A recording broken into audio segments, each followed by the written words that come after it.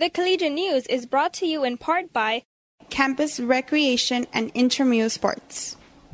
The Career Services Office will host a graduate and professional schools fair from 10 a.m. to 2 p.m. October 21st in the Student Union Gran Salon.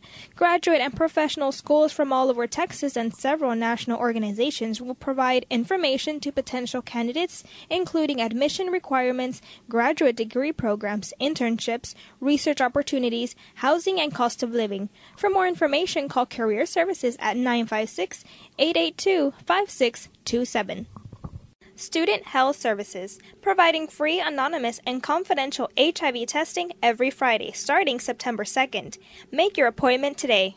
UTB will participate in National Collegiate Alcohol Awareness Week to help prevent alcohol abuse and impaired driving. Outreach tables will be set up from 10 a.m. to 1 p.m. Tuesday on the Paseo by Cortez Hall. Students will be provided information on the impact of alcohol abuse by the Dean of Students' Office and other local agencies. And on Friday at 7 p.m., Casa Bella will host a beach party to demonstrate a party-smart, alcohol-free environment.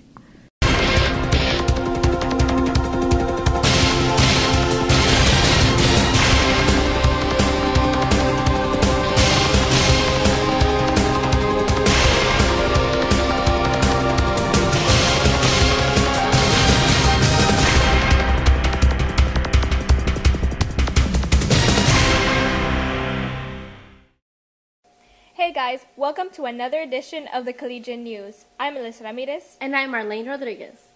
Beginning Tuesday, students will have to decide whether they are UTB or TSC students, university officials say. Students logging into the online registration process known as Scorpion Online will see screens prompting them to decide whether their degree goal and level of college readiness will fall under UTB or TSC.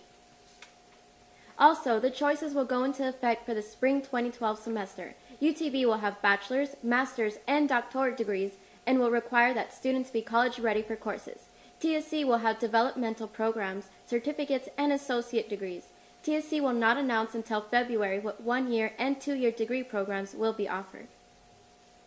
The SGA will buy 2 Scorpion leadership rings now that the Senate rejected a veto by its president. Stephanie Mendez has the story. In a 19-5 vote, last Tuesday the SGA overrode President Arturo Guerra's veto of a resolution authorizing the purchase of graduation rings for 2 outstanding students. After hearing from some senators that were not for the resolution, I decided to veto it, not because I want to end the tradition, but because I think they have a point, which is a high price for the rings.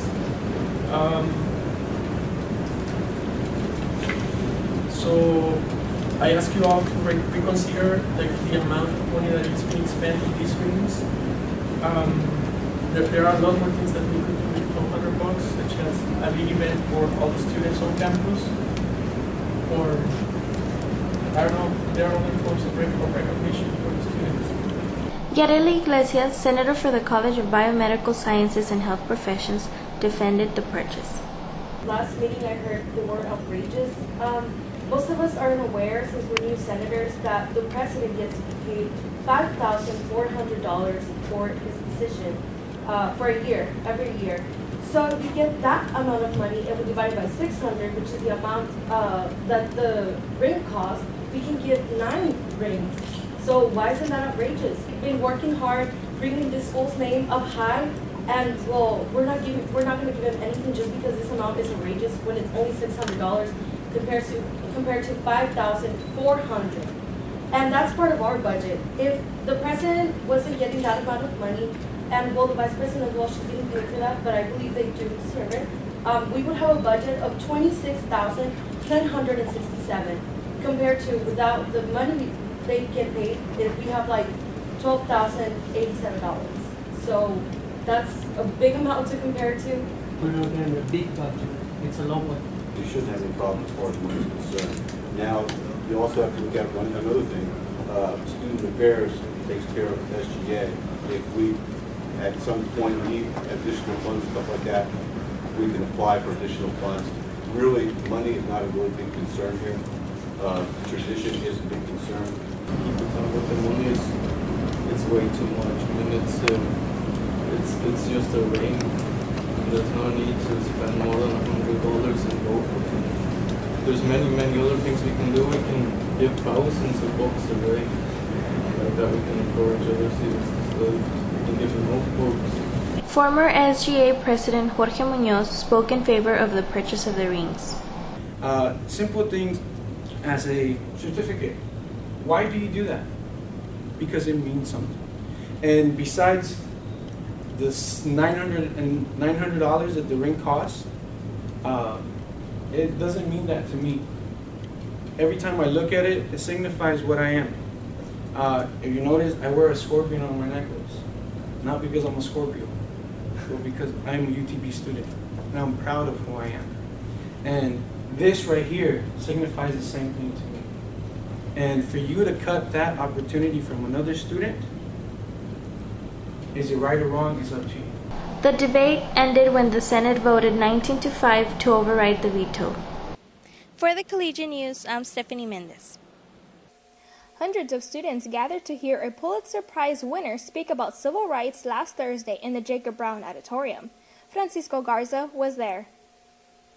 Award-winning historian David M. Oshinsky recounted a story about second chances as part of the Distinguished Lecture Series.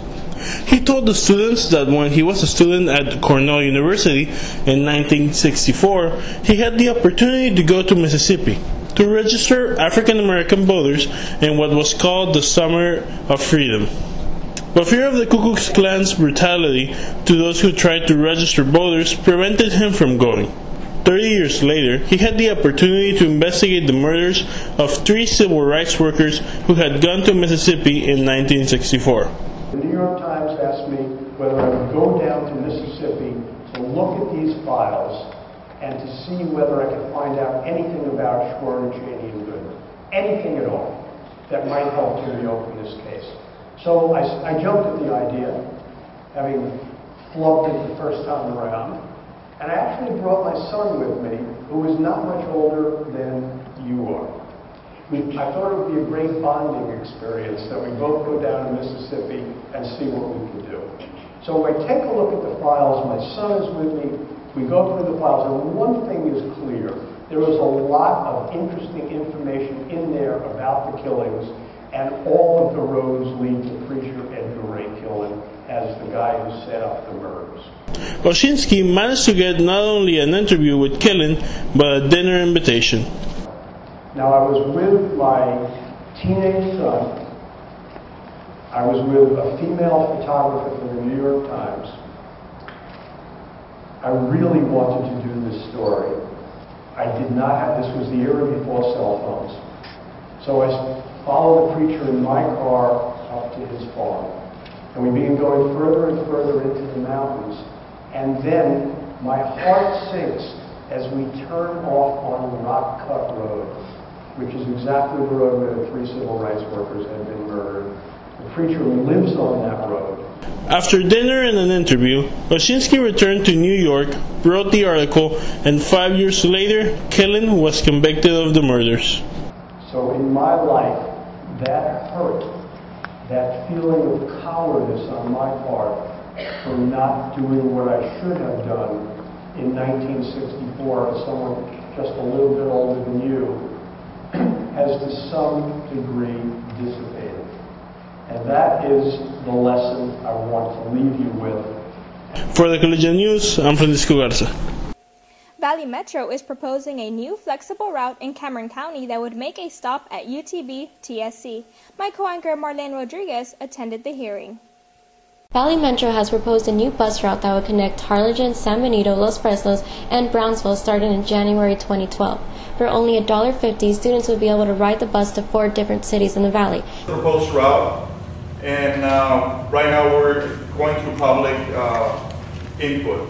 Basically, before we finalize the alignment and the timetable, we want to get the public input to make sure that it meets the needs of everyone. Valley Metro is operated by the Lower Rio Grande Development Council. The proposed stop locations include UTB TSC, the City of Brownsville Multimodal Terminal, Downtown Brownsville, Texas State Technical College, the Harlingen VTC station, downtown Harlingen, downtown San Benito City Hall, Los Fresnos High School, Los Fresnos City Hall, and Los Fresnos Memorial Park. Our goals are to continue to expand public transportation across the valley, to make that connection like we said before. We want to have seamless transportation, to give people an opportunity to travel throughout the valley without having to have a car. This was the fourth and final public hearing on the proposal. Rodney Gomez, Program Administrator for Valley Metro, said officials are working on having a design that can be associated with the bus. We're working, I guess, with Veronica Mendez and your all's marketing department as well to sort of create a nice design and slogan. We're going to wrap the bus as well so that it's, it's eye-catching, something that people will be able to associate with our bus service. The proposal will be confirmed in December 2011. For the Collegian News, I'm Marlene Rodriguez. More than 400 people watched 21 acts compete in the Noche de Estrellas talent show. Stephanie Mendez fills us in. 2 singers and a guitarist took the top prizes of UTB TSC's Noche de Estrellas student talent show held October 7 in the ZB Lecture Hall. Nestor Treviño, a senior public service and government major, won first place and a $300 cash prize after singing Without You by Keith Urban. The audience cheered and applauded Treviño during and after his performance of the country song. I love you since the very first day, when I caught you looking my way, smile and just knew it. And up until you came along, no one ever heard my song. I was climbing with a bullet. It's nice to have someone so honestly devoted. But when it's said and done, girl, I hope you know that. Music major Jose Villarreal and his electric guitar delighted the ears of the crowd when he performed Tender Surrender by Steve Vai. Villarreal won second place and $150.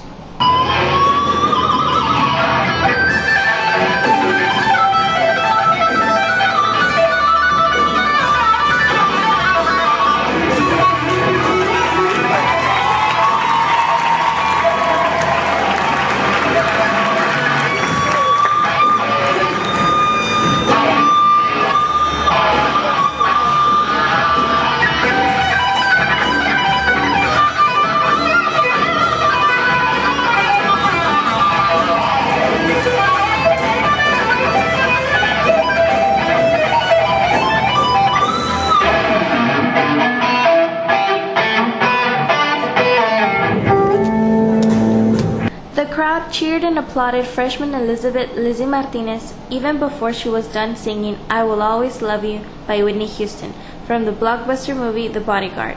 Martinez won third place and $50.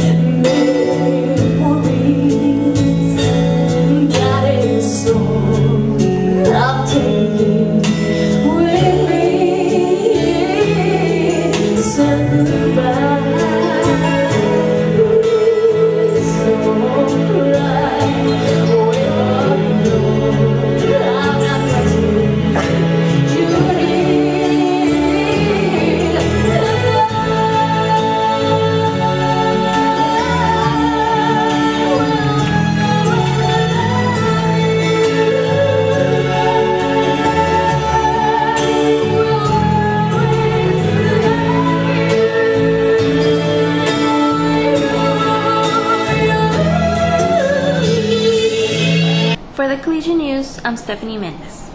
And here's Marlene Rodriguez with this week's What's Your Beef? What issue do you have on campus right now? Well, the restrooms in the north building are kind of dirty, especially in the second floor. So maybe if you could get some more people to clean that up more frequently, because it's a restroom that gets a lot of use. There's no accessible food, or like all the food on campus is really expensive. And it's like impossible to eat lunch or anything for less than $5 because without going to Burger King or the gas station to grab a taco or something. What issue do you have with campus right now? We need to upgrade the laptops that we're using right now, because the ones that we have are like from a decade ago and they're really old and we can't really use them. It takes more time, and we can't have much time with the midterms right now going on in math. So it's really hard to use them, and we think we should upgrade them. Dozens of people peered through the telescopes of UTB TSC Observatory. Alexander Garcia tells us what they saw. Nope Bueno Observatory opened its doors last Saturday for World Space Week. Jessica Rivera, a sophomore engineering major, was one of the 2 volunteers for the October 8th event. I came to volunteer with the telescopes here so we could look at the sun and the moon through a telescope. Senior biology major Rocio Rangel enjoyed the tour because she is interested in the universe.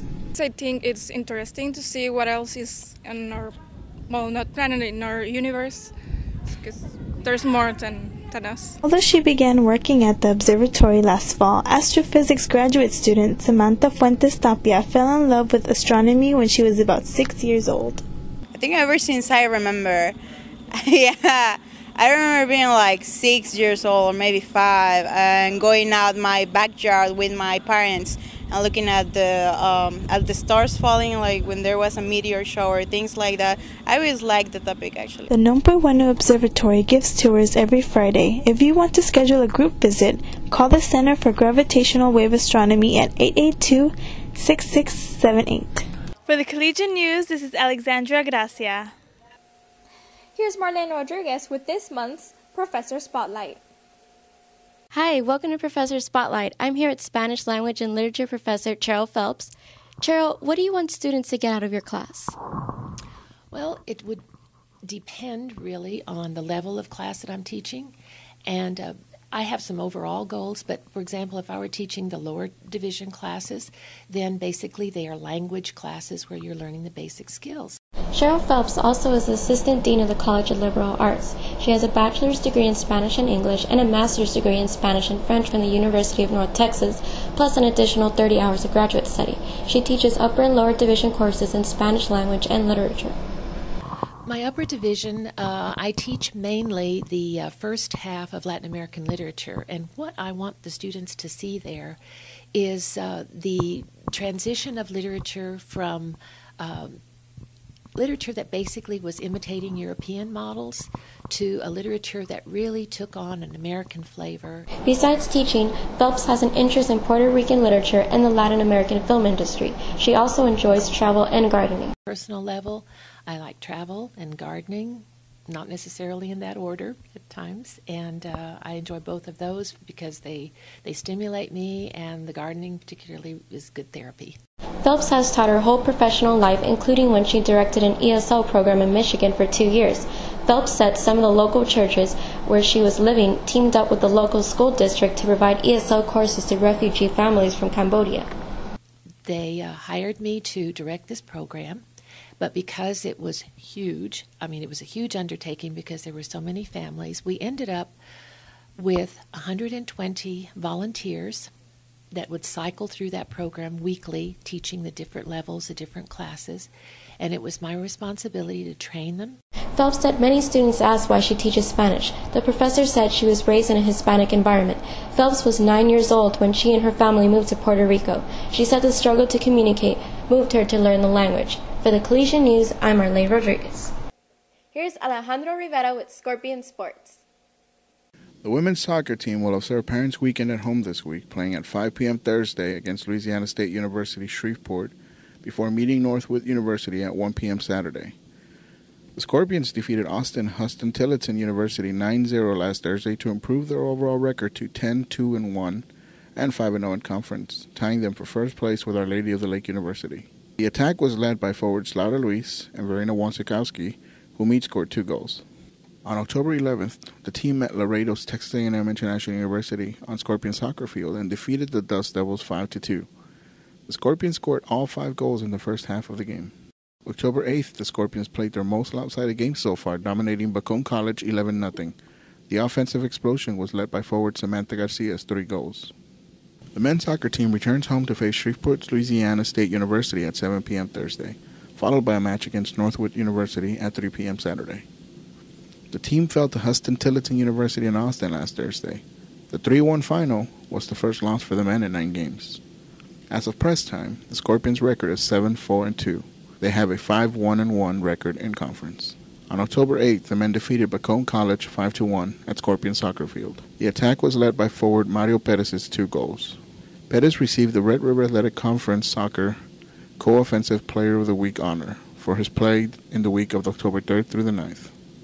UTB TSC women's volleyball team looks to continue its march to the playoffs, coming home for 2 matches. The Scorpions will face Houston's University of St. Thomas at 7 p.m. Friday before playing Austin's Huston-Tillotson University at 1 p.m. Sunday. At home on October 7th, the women make quick work of New Mexico's University of the Southwest by scores of 25-17, 25-3, and 25-7. The decisive victory marked the 300th win of athletics director and head coach Todd Lowry's career. He was presented with a plaque to commemorate the achievement in the sport. Number 301 came the following day as the Scorpions handled Bacone College in 3 sets, 25-13, 25-20, and 25-9. The Scorpions continue to be the unanimous number 1 ranked team in the 2011 Tachikara NAIA Volleyball Coaches Top 25 poll. The UTB TSC men's golf team could not recover from a slow start at the Harold Funston Invitational, hosted by Sam Houston State University October 10th through the 11th in Huntsville. The Scorpions finished 11th in a field of 12 teams, with scores of 309 in the first round and 311 in the second, for a total score of 620, according to the UTB TSC's athletics website. Senior Anthony Milligan led the team with a combined score of 151, shooting a 77 in the first round and improving to a 74 in the second. The men will hit the links again October 25th to participate in the Northwood Fall Shootout hosted by Northwood University in Grand Prairie. That's it for the Collegian News. We now leave you with footage from Noche de Estrellas. Thank you for joining us and tune in next time. I'm Marlene Rodriguez. And I'm Melissa Ramirez. Have a great day.